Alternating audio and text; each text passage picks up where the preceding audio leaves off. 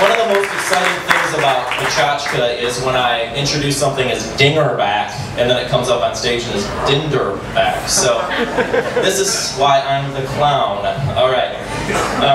Anyway, our next speaker, a champion of slam poetry. Now I know you're all thinking of Brad Pitt and Fight Club. I'm not quite sure if this is going to be quite as judgmental, but it may get a little bit crazy. All I know is if somebody wants to come up and actually talk about, well, we'll let him come up and talk about it for us. His name is Shea. Come on up to the stage. We're going to do a little mic check with Sean before we get started, so bear with us one moment.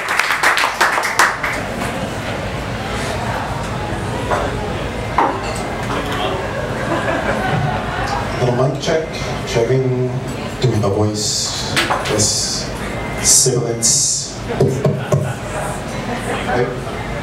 Yeah. You know when you go to the dog pound and every dog comes up to the end of the kennel and does that doggy audition dance? This is the dog that we eventually adopted, bombing out on the audition. Hey, you guys, come over here. No, over here. You don't want that Chihuahua with a bladder problem or that kleptomaniac Cocker Spaniel. You want a good dog like me. My name is Snorkels and I love you already. It's true. I don't want to be in this cage, so I prepared a PowerPoint presentation why you should take me home. It did have a soundtrack, but I couldn't get permission from Kenny Loggins. I am a pug dog, and we are a wise and ancient breed of puppy. We were bred to look like lions for the Buddha and to keep fleas off the Empress of China. We're also fine truffle hunters. We go way back, like more than 15 years back. Pug dogs still tell stories about the dodo bird. Bigger than turkeys hopping around, not flying nowhere. They were delicious. I'm sorry we ate them all gone. And there was a time when we used to live in New Zealand, and there were great moa birds, 12 feet tall. Groucho, the elder pug, says they were like big smoky sides of bacon walking the land. The big tasty birds shouldn't have laid such delicious eggs. I'm sorry we nom them all gone too.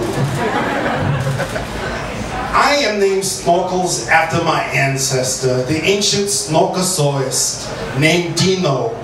He belonged to Fred Flintstone long ago in the 50s, way back when fossils were made. See, I'm just a dino with a nose job. Hey, I'm not saying us Pugosauruses were responsible for the extinction of the dinosaurs, but we did have a tasty barbecue sauce for Triceratops. So why did such a distinguished puppy as me get locked up in the dog pound? Well look, some dogs are in here because they bit someone or peed on the couch. Me, I'm in here because I got popped laundering drug money for the Japanese Yakuza. I'm in the doggy protection program. I can't go back, I'm already missing a dog. They want to cut off my tail next. Come on, I'm a twofer. You cook me some breakfast and I'll cook the books from tax time. I know a Boston Terrier in Barbados. He'll take care of you. No? Well, adopt me anyways. I'm really a good dog. And I'm really cute. Like cuter than your children. Please let me out of this pound and into your home and hearts. If you do, I promise to be a dog. I would love to be your dog. You live inside, right? Okay, then I would love to be your dog. I promise to run to the door and say hello to you every day when you come home, because I'll probably need to pee by then. I promise to poop outside unless it's an emergency or I have to get back at someone. I promise to eat only the food you give me. Well, okay, and a little bit of the cat's food, and whatever I can beg off of people in the street, or any dead birds I can find, but mostly I'll eat the dog food you give me, as long as you don't buy that Beneful crap they feed us here in the big house. It's like the dog food of dog foods. I promise to eat whatever snacks people give me, even if your children give me Brussels sprouts. And we all know Brussels sprouts have consequences for little dogs like me. I promise to be friendly to all dogs and bark only at dogs I can't run up to and sniff their butts, like all the dogs I see when I'm in the car, or famous dogs I look up on YouTube. I promise to shed only on horizontal surfaces. And I promise to defend you against all enemies, like the landlord, the vacuum cleaner robots, and your cat. And in exchange, could you please protect me from sewer drains? I'm so scared of sewer drains. Don't flush me. I promise to sleep very close to you at all times to protect you. And I figure right between you and your girlfriend is the warmest place to watch. And while I'm there, I expect lots of belly rubs against my disturbingly large doggy nipples. Do I snore? Boy, Holly, that's the best part.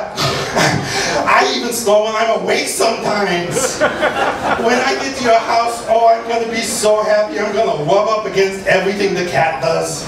I'm going to eat dessert off of your plate, and I'm going to sing and practice the piano for hours.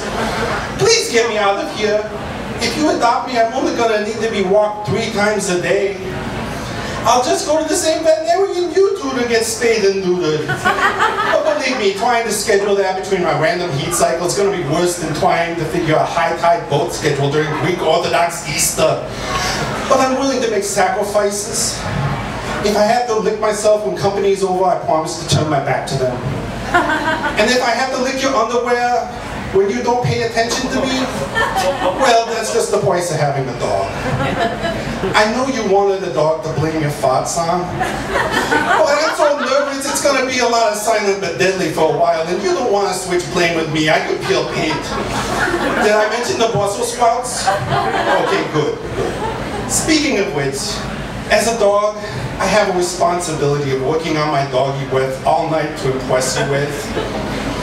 Normally, if I really wanted to impress you, I'd spend half the night bobbing for apples in the cat box, but this'll have to do.